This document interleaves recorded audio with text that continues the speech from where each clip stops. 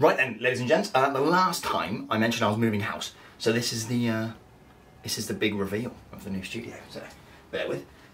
Bam, bam, bam, and ba-bam.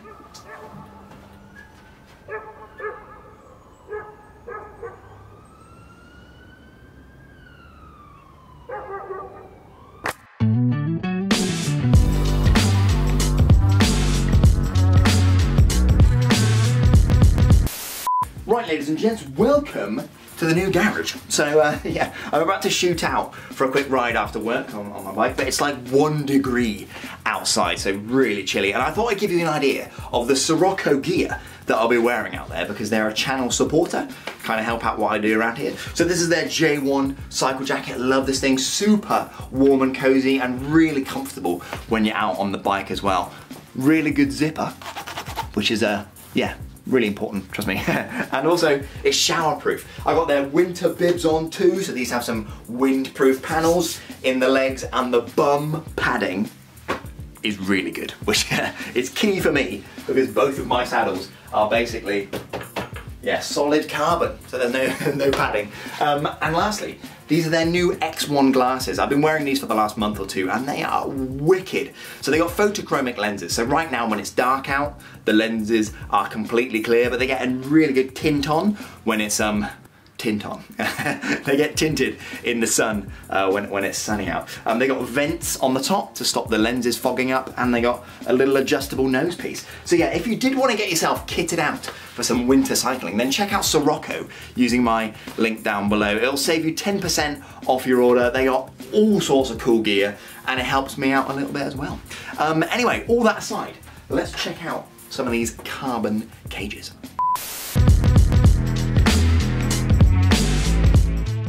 Hello and welcome back, ladies and gents, to another new and improved-ish Trace Velo production. My name, as always, is yeah, Luke. Right then, so carbon fibre bottle cages. A lot of you out there are probably thinking, why even bother? I mean, how much difference is it really going to make? Well, a standard aluminium bottle cage, a bit like this one here, and I use this one for years and years, about 60 grams for one of these. 2 of those on the bike, and that's 120 grams. Now, considering some of the carbon fiber bottle gauges you can pick up these days can weigh as little as 6 or 7 grams. You could look to drop 100 grams from your bike, just like that. Wah! Now, you could get your carbon cage from a legitimate company like ZFAL or something like that, but my middle name is Risk Taker. Well, more like cheapskate really. So I obviously went to AliExpress, but type in carbon bottle cage into AliExpress and there are literally thousands of listings for these things, and it's difficult to know which ones are going to be decent. Now, I've covered one version of a carbon cage in a previous video up here, but over the last year or so I've gone down a bit of a rabbit hole trying to see if I can find a better version on AliExpress and try and drop a few grams along the way. Now, it didn't always work out, and we'll get to that later. But for now, let's start with the heaviest of the carbon cages that I've tried, and we'll work our way down to the very lightest. So with that being said, let's go. Right, so worth pointing out quickly, I actually paid for all the carbon cages and things in this video with my own cash. The only sponsored stuff is actually the Sirocco gear, which I showed earlier. So yeah, let's go. Right, so at 21 grams, this is actually the heaviest of the 6 cages that I'll be showing you today. And I picked up 2 of these on AliExpress for 16 quid, although I've seen them cheaper. And the listing claims 19 grams, but as mentioned, these come in at 21, so come in slightly heavier in my experience. Now, they look pretty nice, and there are no voids in the carbon fiber or anything like that, so construction is good, and they hold on to a standard water bottle pretty well. Now, when I talk about a standard water bottle, it's actually quite an important distinction to make for reasons which will become clear shortly. But this is a standard water bottle here. This is a pretty handsome looking Sirocco branded bottle, and these guys are a channel supporter, so yeah, link in the description. This or a bottle like this, a Science in Sport water bottle that most of you are a bit more familiar with, Both bottles, well, all standard water bottles are 75 millimeters kind of in diameter. And in addition, they have obviously a kind of cut-in or an indent about 13 or 14 centimeters up the bottle, which kind of meshes in with the lip that's on most bottle cages, and that's obviously to stop the bottle from flying out. So that's quite an important bit of context for this. But that aside, back to the cages. Okay, so this cage holds onto a standard bottle, like this one here. Holds onto it really nicely, actually. It's nice and snug in there. And the lip here on the top of the cage fits in with the indent on the bottle nicely, so it doesn't kind of fly out over bumps and stuff. However, this particular style of like floating arm design here, where the bottom isn't connected, it has an inherent kind of problem with it, in my opinion. Okay, so if you've got the bottle cage on the bike like this and you've got a full bottle of water in there, when you're cycling along over any bumps and kind of irregularities in a road, the water bottle kind of lifts slightly and then ends up kind of rattling along as you're riding. It really started to bug me after a few miles, especially if I had both bottle cages on with bottles kind of rattling around. Yeah, it's just something about this design where the bottom isn't attached. It flexes as you're riding along and leads to a really noisy bottle cage. It kind of cheapens the whole riding experience. I've seen a couple of other ones with a similar design like this on AliExpress, and I'll throw up some pictures of those. But yeah, I would avoid ones like this if I were you, because if you're anything like me, the noise will just drive you crazy. Yeah, it's a shame because they're pretty well built and I suspect they'll last, but yeah, I would avoid these ones. Anyway, let's move on. But before we do, if I could quickly ask you to subscribe and maybe hit the like button while you're down there as well, if you're enjoying this video, really does help me out a ton. So thank you in advance, and let's crack on. Right, ladies and gents, I'm sat here editing. I feel I must apologize for the state of my bicycle in that clip. I mean, look at that down tube. The mud on there is disgusting. It's shameful, frankly. So yeah, please accept my apologies. Hopefully we can all move past this. Anyway, let's move on. So these are the cages that I covered in a previous video that I mentioned earlier. There are loads of listings for these or ones just like it. About 18 grams each, and again, you can usually pick up 2 of these for less than 20 quid. Originally, I got mine from AliExpress, and they happen to be branded Bontrager, which you can see there. I'm not sure if they're a legitimate Bontrager product or not. They might well be, but either way, this particular design is everywhere with loads of kind of random brand names slapped across it. So yeah, take your pick really. But this is a wicked bottle cage. It's lasted me 3 years and tens of thousands of miles. It holds onto bottles nice and snug. Neither of these of the 2 cages that I've got in this design have ever broken on me, and I've never lost a bottle whilst out riding with these bottle cages. So yeah, really, really good ones, these ones. Right, next. Right, next up is this toe-seek design here, 15 grams a piece. And once again, you can usually pick up 2 of these for around 20 quid, maybe a little bit less on AliExpress. Now, I mentioned the diameter of a standard water bottle earlier, basically because these are a little narrow and they don't fit a standard bottle. You can kind of squeeze them in, but they're really difficult to get in and out reliably whilst you're out riding on the bike. And you can see here, yeah, they just don't fit properly and they're kind of squashed in there. I mean, it's a shame really, because these are nice and light and I think they look really, really cool. But yeah, unless you're running particularly narrow bottles, or for whatever reason you use water bottles like this when you're out riding, you pick up in Tesco or whatever, because those fit in there really nicely actually. So yeah, unless you're using those, once again, it's a bottle cage to avoid, if you ask me. Right, another quick one from toe-seek here, 14 grams for these, so getting lighter, and again, about £10 each for these on AliExpress. They look nice and they fit a standard water bottle pretty nicely, like so.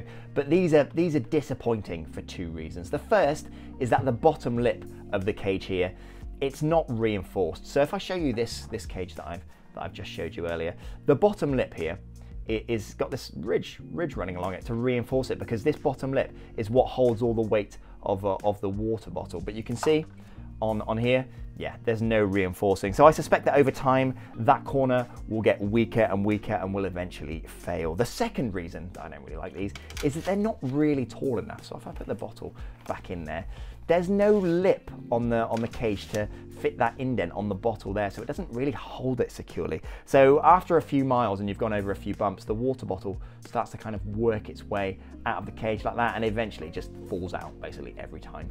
So yeah, these cages here, no bueno, that's for sure. So this bottle cage here, only 10 grams, so really light. And I've seen a few listings for these or ones like it, and once again about £10 each for these on AliExpress, and I had really high hopes for these cages. The reviews I saw seemed pretty good. I like the design, and I really wanted these to be a good product so I could shave off those extra few grams, but they just don't fit a standard water bottle.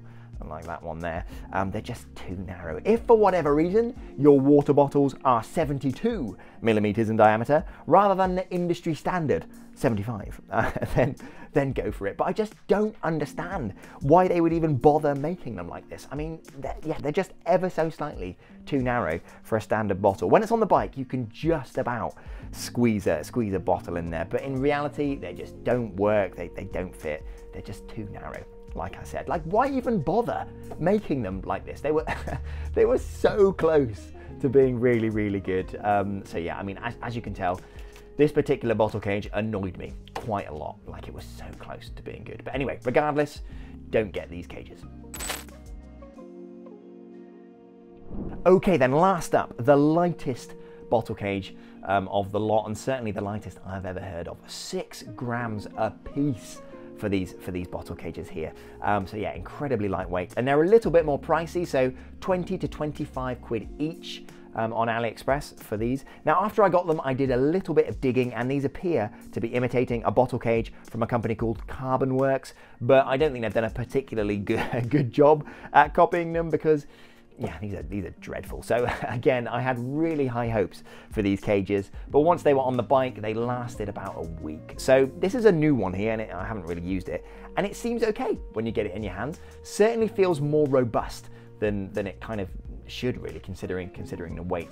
And it actually holds onto a standard water bottle pretty snugly. So you can see clips in at the top there, and whilst it doesn't hold it quite as tightly as some of the other ones I've shown you today, certainly tight enough for kind of casual day-to-day riding. But if I pull it out here, I'm sure you'll be able to see pretty much straight away where this is going to fail. So this one here, this one held a full bottle of water for around 5 to 10 rides, and it's failed at the bottom just here on this corner. So this tight corner is completely splintered, and it's really flexy, and it's knackered basically, and bottles just fall straight out now. They just fall straight out of the bottom. So on the CarbonWorks bottle cages, this corner is much thicker and reinforced with extra material, which you can see here, presumably to cope with the extra weight of the bottle. But on these imitation ones, that extra material isn't present, so they failed pretty much straight away. And I mean, you can see why. It's just so spindly, just a couple of millimeters thick there.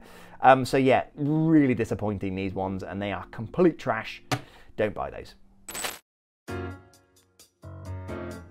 So essentially, of the 6 carbon cages that I've tried, these ones here, these are the only ones that I would even consider recommending. If this has taught me anything, it's that there are a lot of crummy designs out there, either too noisy, too narrow for whatever reason, or plain just too weak to stand up to the rigors of kind of day-to-day use. So yeah, these are easily the best of the bunch. They've lasted me ages, as mentioned. And like I said as well, my set happen to be branded Bontrager. Whether or not they're a Bontrager product, I don't actually know. But as mentioned, you can find this particular design under loads of different brand names on AliExpress and on eBay as well. So if you were gonna pick up a cheaper carbon cage, this particular design is the one I would recommend.